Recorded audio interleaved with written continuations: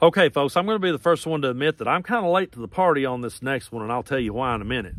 But apparently Charlie Kirk says that when he gets on an airplane, if he sees a black pilot, he's nervous and he's concerned because he wonders if that black pilot got the job because they were actually qualified or if they only got the job because they were black.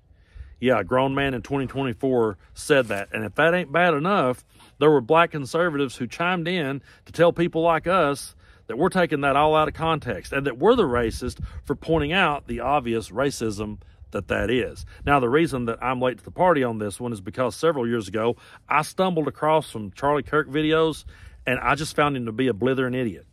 He just come off like a smug, arrogant moron, and he was no one that I wanted to hear talk because he had nothing thought-provoking to say. And I'm not the type of person that goes around, you know, trolling right-wing content creators. I don't sit there and listen to their stuff because I don't value it enough to do so. People will send me clips. I'll stumble across certain things or I'll see certain headlines. And when I do, I'm fair about it and I will go dig in and I will look for the context because I realize someone's going to say, you took that out of context. So I dig in deep and I listen to see what they have to say. And again, Charlie Kirk has never had anything of any value to say, so that's why I wasn't paying attention. But that's just the thing. I wasn't paying attention. I slept on that one. And I've been guilty of sleeping on it before. And that's what I want to talk about.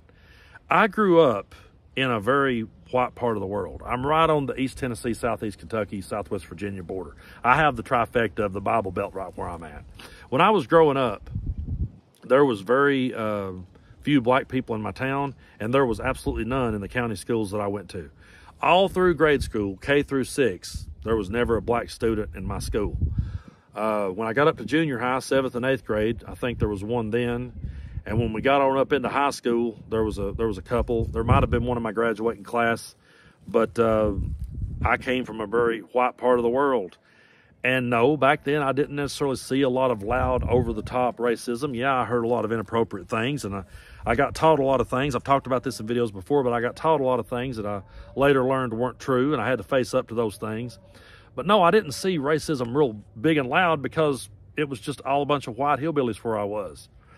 I didn't really start seeing that stuff strongly until Donald Trump came along, and he began empowering that hatred, and he began giving them all the courage to say all the quiet parts out loud, and then suddenly good people who I grew up with and once thought was really good people began making some of the most heartless jokes I ever heard in my life and began saying the kind of things that Charlie Kirk said out loud with no fear of ramification because, hell, I'm in blood red Tennessee, so they feel like they can just shout that to the rooftops and it's cool.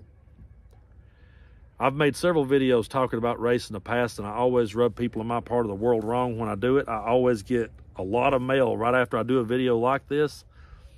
But the moral of what I'm trying to say here is that, you know, I rested on it back when I was younger.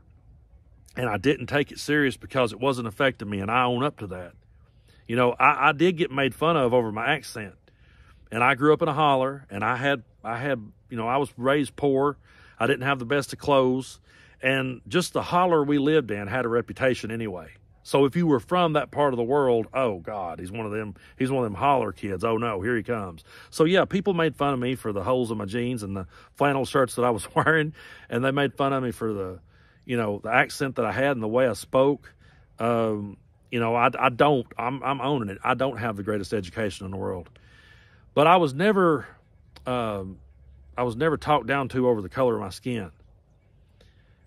And when faced with law enforcement, I was never sitting there terrified for my life. I was terrified of getting a ticket. I was terrified of maybe having to go, you know, pay a fine or something. But I wasn't sitting there fearing for my life. Those things I had to learn later on in life when I got out in the world and realized there was a lot bigger world than the one at the end of my holler. And that's a thing around here that makes a lot of people uncomfortable. And it makes a lot of people mad when people like me points it out. And then they start saying, well, you're trying to make everything about race. No, what we're trying to do is turn this thing in a different direction because Donald Trump has empowered this type of shit. And he's got people out there, I mean, to the black conservatives out there who defend the likes of Charlie Kirk, I want you to know that as long as you say everything that they want you to say, Yeah, you'll be their one friend. And you'll be the one guy or the one girl they'll send videos to people like me and say, see there? One of them agrees with me. But say one word the wrong way, and you'll see the racism come at you like you've never seen it before. But you probably won't acknowledge it because I've not seen very many black conservatives ever call it out. They let it go on for whatever reason, and that puzzles me. But I slept on it as a kid, and I'm trying to do better. I'm trying to work harder to develop a better understanding about it, but I'm guilty of sleeping on Charlie Kirk because I just wrote him off as a blithering idiot. But all these good old boys that used to go around shaving their heads and wearing sheets and shit and spooking people like Forrest Gump said, now they just put on a three-piece suit and they stand there and they call themselves proud and they mouth off to an audience that will buy it and lap it up because they've been empowered to. You know, our parents' generation gets a lot of shit. They get called boomers all the time. My parents, oh, your parents are boomers. Yeah, they're boomers, but they were hippies. And they didn't buy into this bullshit then. And we can't buy into it now, ever.